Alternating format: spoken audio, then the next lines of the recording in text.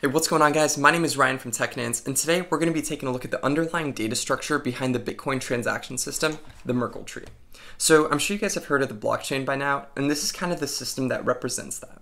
So if you know anything about data structures, it's actually very similar to this system called a binary tree or binary search tree, where there's a node, which each one of these circles represents, and then each node holds a value. So we see 22, 50, 7, 10, 25, so on.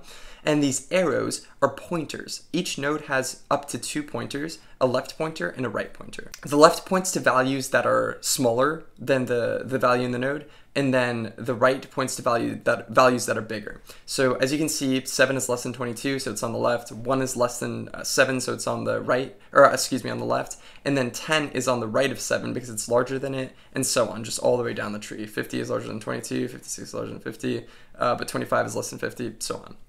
So the Merkle tree works pretty similarly to that, except the parents are not just values, they are hashes of the children. And the only thing that holds the transaction value is these bottom nodes, these leaves. Anything on the bottom that doesn't point to anything else, like 8, 20, 57, and 100, they're called leaf nodes. And these are the ones that in the Merkle tree are going to hold the values.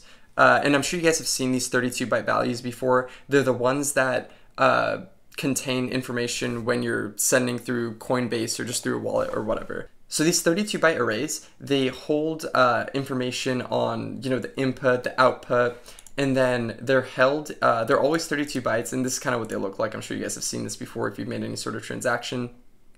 They're kind of just gibberish to humans, but the computer, in the system, they understand that, this holds information on where it's going to, how much is being sent, where it's being sent from, and so on. So that's kind of what the leaf nodes hold. And then the way that this is so secure is that the parents are hashes. So what this means is you take the first, transaction 1 and transaction 2, and you kind of concatenate them together to a 64-byte array, which is 128 characters, and you pass it through a hashing function that creates a new 32-byte array that's stored in the parent's value. So the way that hash functions work are that whenever you pass in an input, if you keep passing in the same input, like I pass in A, B, C, D, E, it's gonna spit out $1, 2. But you cannot, there's no way of getting $1, 2 back to A, B, C, D, E. But every time you pass in A, B, C, D, E, it's going to spit out the same value. So it's taken in the input, and it's going to spit out the same output, but there's no way of getting the output back into an input. And then this guy's parent is the same thing. So it takes the hash of 1, 2, and concatenates it with 3, 4, and then throws it back into the hashing function, the same function, and that's where you get this. And it works all the way up to the Merkle root, which is the top of the chain. And then in Bitcoin's system right now, each block is 1 to 4 megabytes. I believe most are 3 to 4, so they do 500 to 2,000 transactions. This is a very small tree. Obviously, there's only 8 transactions here. A block will probably do 500 to 2,000 transactions. It varies. It depends on the block.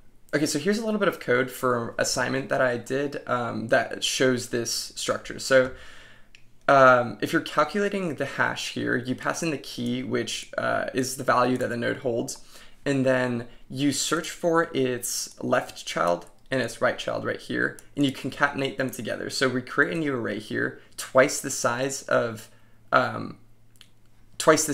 each hash, and then we store both values. So everything on the left node is to the left, and everything to the right. So if we have 2 transactions, one's 1, 2, 3, 4, and then the other is 5, 6, 7, 8. It's going to create one big hash that's 1, 2, 3, 4, 5, 6, 7, 8. And then it's going to pass it through this. This is actually the actual function that they use in the Merkle tree, or that they use for the Bitcoin blockchain. And it's going to spit back out some arbitrary thing that's going to be the size of either one, not both of them combined.